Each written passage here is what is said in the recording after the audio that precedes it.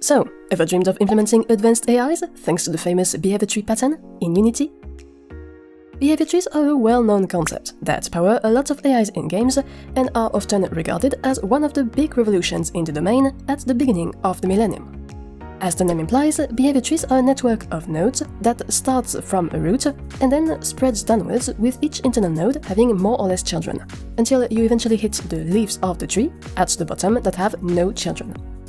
The idea is that those nodes in the middle define the flow of the logic, while the leaves at the end define its actual execution. And this logic execution usually relies on two types of actions, the checks and the tasks. So, for example, consider this basic AI task. If the player is in your FOV range, then walk towards it, else keep patrolling. That's a typical AI guard logic that you would expect in many games, and with a behavior tree you could implement it as follows. At the top, you need a root to take care of the global OR logic and thus direct the logic flow either towards chasing the player or towards patrolling. This patrol behavior could be handled by a single patrol node, which is an action leaf node, and so that's the entire right sub-branch.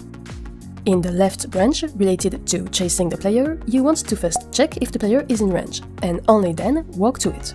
To do this, you need another flow node that does an end check.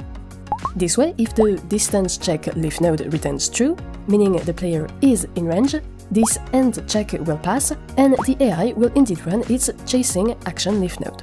But if the player is too far away, the end check will fail, and this branch logic will get interrupted, and instead the other patrol fallback behavior will run.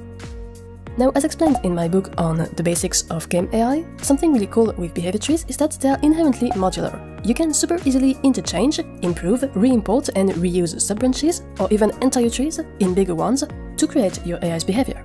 You can thus represent very complex behaviors and yet keep the system completely manageable, since each chunk stands on its own. These improvements can also be done very gradually by adding branches and replacing nodes with more complex ones, which is great for iterative development. And a behavior tree is also perfect for debugging, since you literally get to watch the AI's decision-making in real time. However, behavior trees do need a bit of preparation before you'll get anything, in particular because you first need to prepare a library of internal nodes to direct your logic flow in various ways. And they also require quite the experience if you want to properly isolate each feature of your behavior in the right node and really get the modularity benefits that I mentioned earlier. In Unity, behavior trees are not that hard to implement once you get the hang of it, but I'm not gonna go into too much details here because this video is already a bit long, and of course, as usual, you can find a demo with the code and assets for free on my GitHub over here. Oh, and if you're curious about coding AI in Unity, you might want to check out this other video I made on finite state machines. Of course, if you enjoyed this tutorial, don't hesitate to hit the like button and subscribe to get more game creation content.